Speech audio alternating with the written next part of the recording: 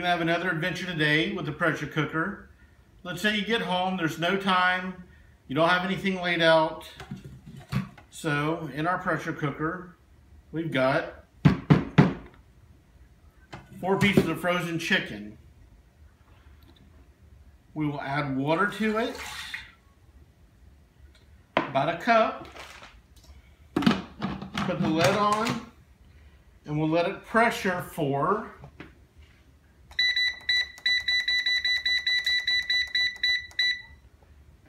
30 minutes. All right, we're back. We're gonna do a real quick pressure release here to check the chicken. I didn't mention before, but what the chicken was that we put in here was 4 boneless, skinless chicken breasts.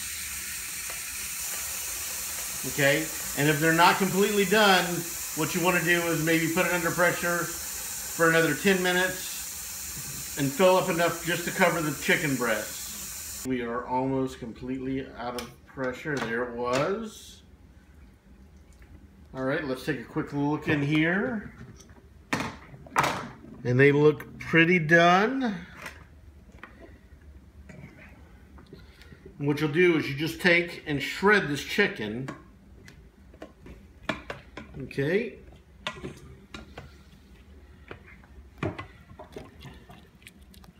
Once we get it all good and shredded,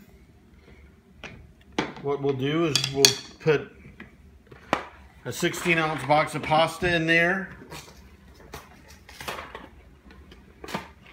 We're going to use penne today.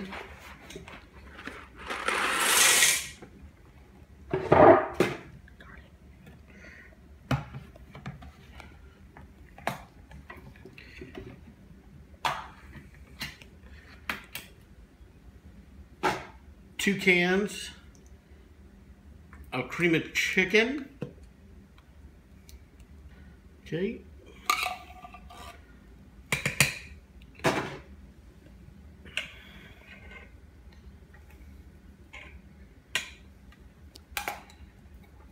And our second can of cream of chicken.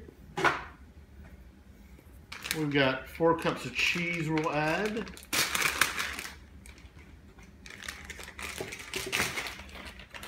Shredded cheese, that is.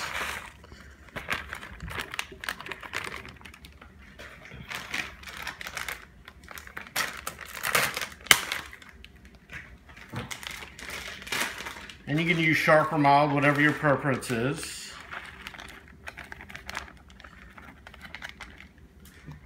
And enough water to bring it up to the halfway line, or enough to cover where the pasta was,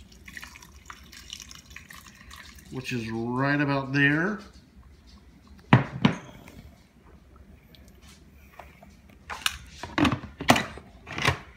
And what we'll do is we will bring it back up to pressure for about 8 minutes, and we'll be back in a minute to check on it. All right, we're gonna go ahead and do a quick release here on the pressure. While the pressure releases, I didn't mention, but this is my version of the quick, easy, one-pot chicken tetrazzini in the pressure cooker.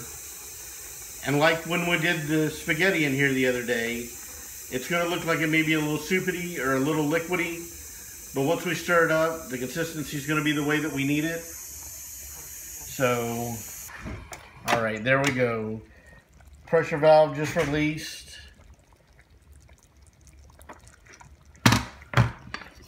If you look in here, Derek, it looks a little liquidy, but we get in here and we give it a good stir from the bottom. Let everything mix together the way it's supposed to.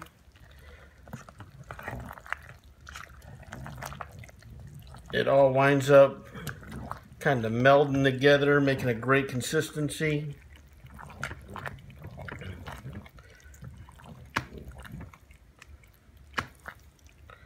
Make sure to get the chicken incorporated through the whole thing. I wish you guys could smell this. It smells pretty amazing. And it's going to taste even better. All right. Go ahead and spoon a little bit of this up here.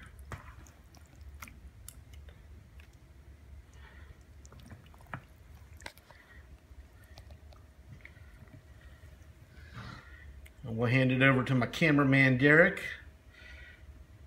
And he'll tell us if he enjoys it or not.